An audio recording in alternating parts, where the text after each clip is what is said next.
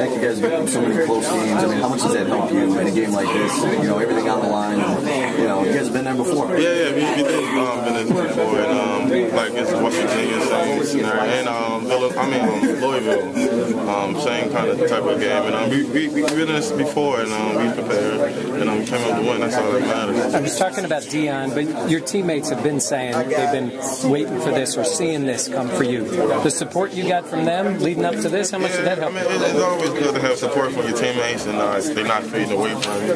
Then that can really have you down. But they kept encouraging me, and the parents, they encouraged me and stuff. And, I knew it was one game soon that's going to happen.